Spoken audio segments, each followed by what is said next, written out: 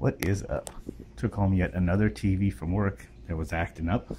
They have like hundreds of these in the medical building for patients. And these cheap Viewsonics like to die. They've thrown out bunches of them. I've fixed one. So this one's still kind of powered up and then would shut off. So at least it ain't fried. Capacitors are going out again. You can just see the ones that one's domed up. This one's not. These are paralleled in the circuit, so maybe that's why it's still working. This one's domed up, that one a little bit, and that one. You don't even need to use a tester. If you see a capacitor like that domed up, they're bad. Yeah, it's like the tolerances are not enough. It's just to be cheap. They make them cheaper with lower grade parts, and they fail. These are failing way too early. They're not even lasting like 2 years before they die. Picture looks pretty good. One upstairs I fixed last year is still working great for the kids as their computer monitor. It's the only thing it's hooked up to is it does have audio in and VGA in as well as the HDMI, so we're able to plug a computer into it, use it as a monitor, and that's what I'm doing with them when I fix them. Nice little 32-inch monitor for computer. Okay, so these two are 1,000 microfarads each, 35 volt rating. Probably not rated high enough for voltage. Either that or they're just cheap. So let's see if I got some thousands. The other thing I could do in a case like this, these two capacitors are parallel together. Like you can follow the traces in the back. There's one here and one here. So the two positives are connecting the two negatives. They're just parallel. So electronically, you know, the circuit is seeing a 2,000 microfarad capacitor because it's got two 1,000s paralleled. So if I got like a 2,200 microfarad capacitor, you know, rated 35 or 50 volts, I could probably just drop it down in there. Might be hard to fit. I want to lay it sideways. These are 1,500s each, so together in the circuit, because they're also paralleled, it's the circuit seeing 3,000 microfarads. I think these were lower voltage, 16 volt, yeah, probably pushing it. These two are 220s. I think they're just 16 volts. Yep. Those are pretty easy to come across, capacitors. And this one down here I think is another 1,500 microfarad, but it's a lower voltage, like a 35 or 25 or something. These are 35s, or these are 16s. I think this was even less. I don't know.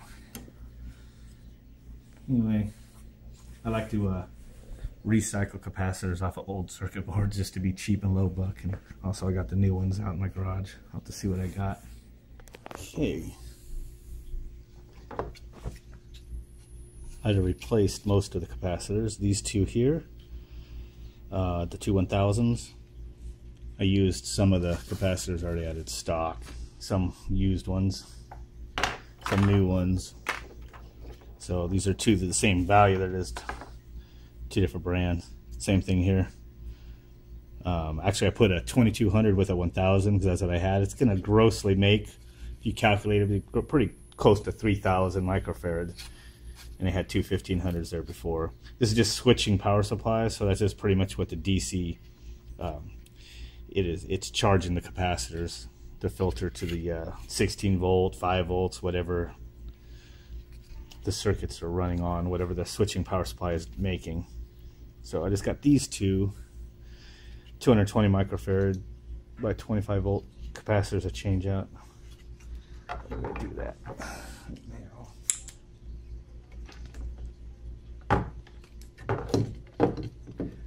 Those are this one.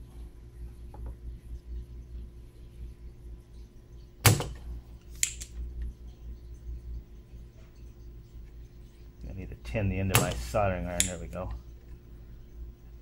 Kind of weird. Here's one, and then this one right here.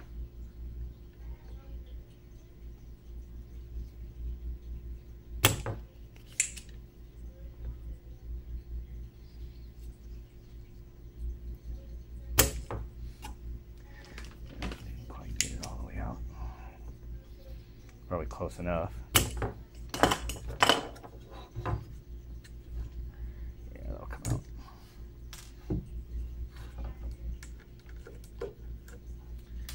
Those are little small compact suckers too, but that's probably why they blow up. 220 by 16. Here's 220 by 25s.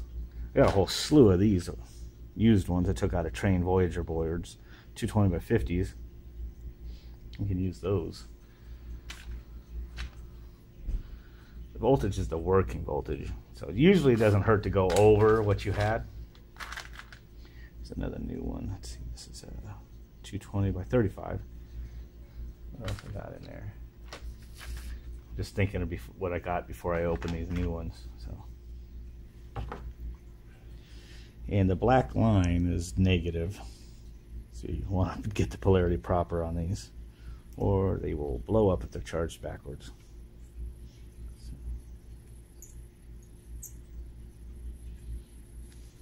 Pulls it out just a tad.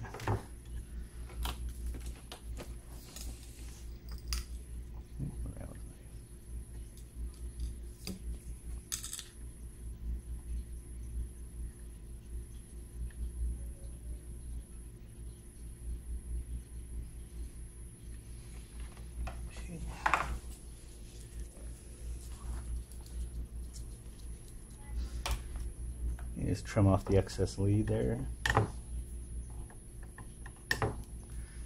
Okay, just make sure it's down in there flat. Sometimes they fall out on you. That one's okay. Two different brands.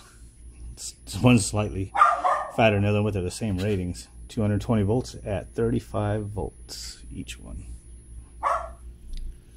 Should be good. So basically replaced all the capacitors in the switching power supply section. Except for these two right here. They look probably good. They're 820 microfarad. I think these were good in the other boards too. And they're actually paralleled also. Right here. And then the traces go over here and get to that other one that's right there. So electrically it's 820, you know, 1640 microfarads. If these were gone, you had a 1500 microfarad at the right voltage, which is 25 on this. It would put it in one spot, it would work.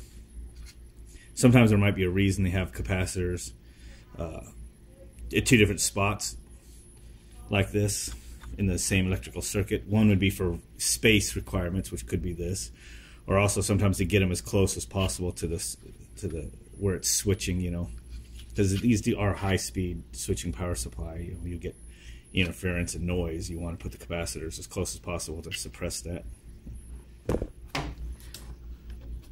Let's see. This is what it looks like before we take the little screws out.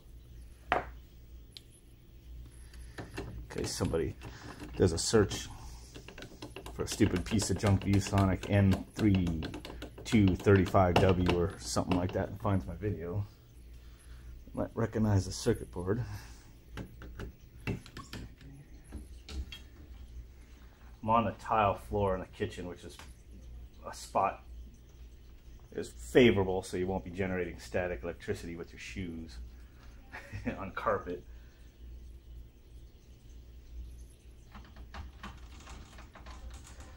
Sometimes what I'll do for something like this, if I was worried about static, this is the high voltage plug. When you unplug it from the circuit boards, the ground is still connected. You could keep the power cord plugged in to the outlet, to the wall. Just make sure you don't touch this, and your chassis will be grounded. If I kept it, although the one upstairs, the first one fixed, is still working, but I'd be almost tempted just to add a little cooling fan in here, you know, from some other spare part project. As you can tell, these suckers run hot, especially when they're mounted on the wall with less airflow like that. Okay, now to test it, I just plugged it into my Surface tablet and it seems to be working. Let's search my own channel here. Yeah. Hey, what is up, guys? Alright, just an update. Oh, looks like a control system volume up there too. Replace these temporary breadboard made controller. You know, this is part of all the relays and everything are taken off. So, change it to 720 there. Give it a second. There we go. HD, looking good. Yeah, so. good.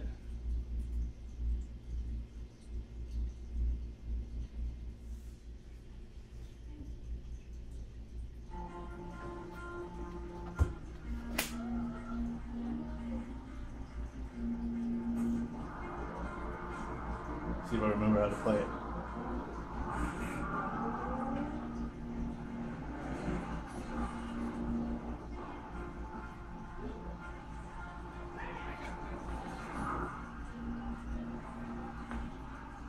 Drifting. Oh, that's a wreck.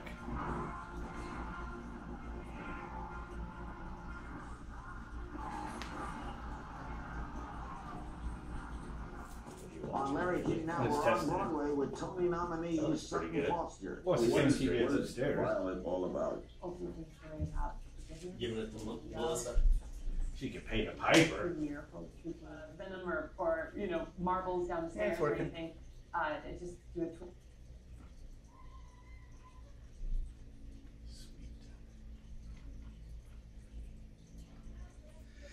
Yeah, that's good enough. Disconnect from that.